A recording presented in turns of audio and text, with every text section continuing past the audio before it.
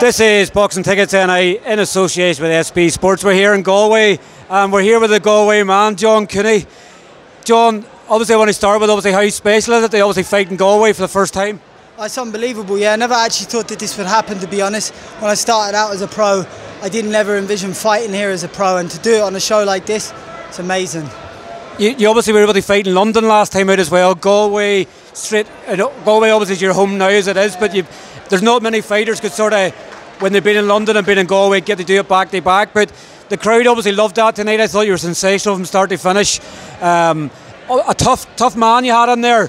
But I guess that's what you want to do. You want to be able to show exactly what you have when you're on ESPN and Boxing Social. Yeah, no, look, he was really, really tough. Extremely durable. I had to laugh at some points in there when I was hitting him.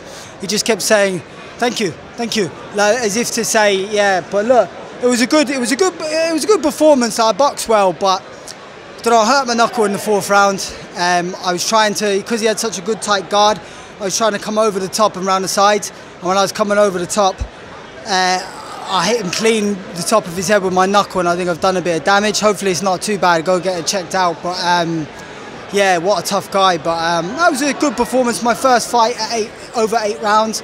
I'd done the 8 rounds comfortable. I could have done another 2. When I started kind of relaxing a little bit more towards the end and just boxing and moving, just jabbing him, because my left hand was killing me, it was just so easy, you know. I was flying through the round. So yeah, all in all, it's a good experience. You know, these are the things you have to go through as a pro. What would you sort of, you know, when you're showing the full repertoire of what you have, and they say your first 8 rounder, your energy, you know, you could have probably went 80 rounds, you know, and the energy you seem to have just kept coming and coming. What would you sort of rate that performance tonight out of 10? Would you sort of like the stoppage, or the fact that you knew he was just a tough guy to put out of there? You used a good 8 rounds. I always want the stoppage. I would always like the stoppage, but sometimes you have to face facts that some men are just too tough. And Sandeep was just too tough. You know, I give him his fair dues. That man, as you know, he said to me after, "Thank you." At home, you know, he's from India. At home, I have no money. I fight for my family. Them boys are fighting for something else, you know. He's got a fight next week, and if he got stopped tonight, he couldn't fight next week. So, them men are hard to stop. They're very hard, very tough. Definitely, journeymen get obviously great respect, because obviously they help you build your trade obviously in the pro ranks. You've obviously taken 2 good opponents. Gervin Mendoza, obviously you fought in London, fought here again tonight. You've had two good gradual step-ups. Where would you like to go next? Another 8 rounder, or would you maybe like to start looking for a belt? I don't really know, not that I don't know. I know what I want. I want titles, I want big fights. But obviously there's a process, as you can see tonight, I've still got a lot to learn. You know, I'm nowhere near where I want to be. I'm nowhere near where I should be and stuff. So, I don't know. I'm just going to keep working. I leave all to Mark Dunlop, my manager. He's getting me great fights.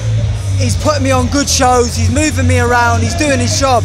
I'm getting in there. I'm doing mine, and I think we're going to go to the top. So it's just about a bit of patience. You know, this pro game is, you know, it's a marathon, not a sprint.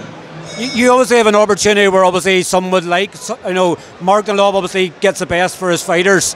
You know that obviously opportunity is going to come. You just probably keep focused on what you're doing in the ring and let him take care of everything else on the outside. That's exactly it. I leave it at that. That's exactly it. You know, there's no point in me saying, I'm going to do this and do that. Let Mark manage it.